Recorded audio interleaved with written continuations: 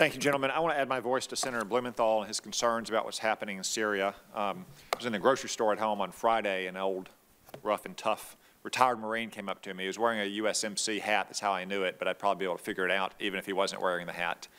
And he introduced himself and said he just wanted to ask me a question. You know, often in settings like that, the question might be about the VA and what they're doing for our vets, but the question was, what are we going to do about Syria?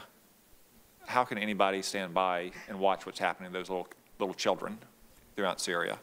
I thought it was a very touching moment, but also indicative of how much normal Americans pay attention, not just to the humanitarian crisis there, but to the strategic disaster Syria has been for 7 years.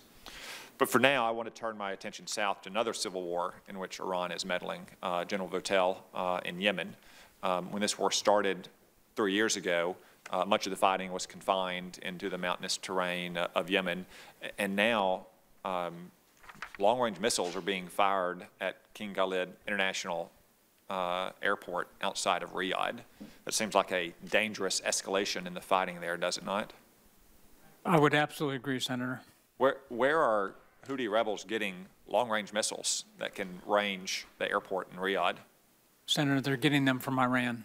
Well, it's not very neighborly of Iran with its neighbor Saudi Arabia. How are they getting those missiles into Yemen? Senator, I think Iran has I think, a very sophisticated network of doing this. They can certainly move. They can move in by components. They can move by air. They can move by maritime means. They can move by land routes to get their stuff in there and then reassemble it and provide it to the Houthis. Can those missiles range the United Arab Emirates?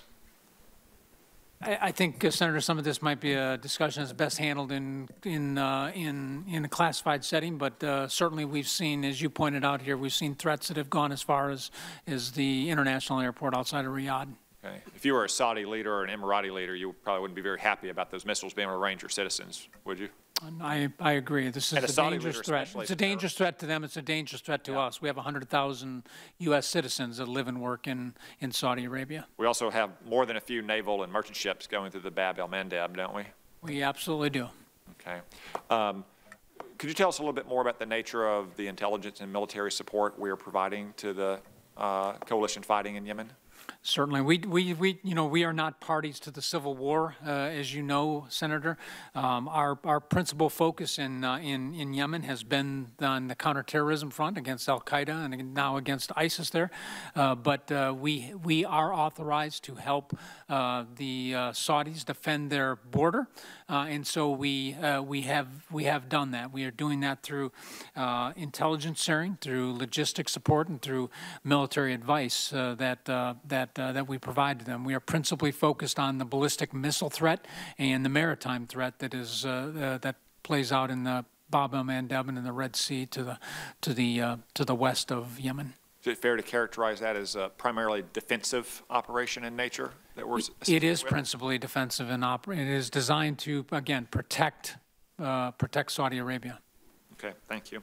General Waldhauser, there's been some open source reporting about China's construction of the African Union headquarters in 2012. That open source reporting states that China installed microphones in the walls and under desks and has also copied data from servers each night. AU has since installed new servers and swept its headquarters to remove these listening devices.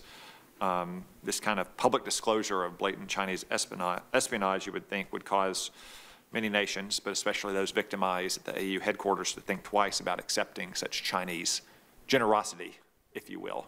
Have you seen any kind of growing reluctance by the AU or by African nations to cooperate with China or support or accept that kind of aid, given this espionage against the AU headquarters? I really haven't seen any reluctance on the part of the African countries individually to refuse any type of aid. I mean, I think that the Chinese assistance with infrastructure building and the like is something that is welcome there, but then the agreements that they make, the arrangements that they make need to be scrutinized. I would say, however, to that point, with our base in Djibouti and the Chinese base right next door, what you describe as a big concern to us. I mean, we've got to make sure that our operational security is such that we can operate freely there, because it's not just AFRICOM that uses Djibouti. Special Operations Command, European Command, Centcom, all use that area, and we need the ability to operate freely there. I agree. Thank you, gentlemen, both for your service and for your appearance today.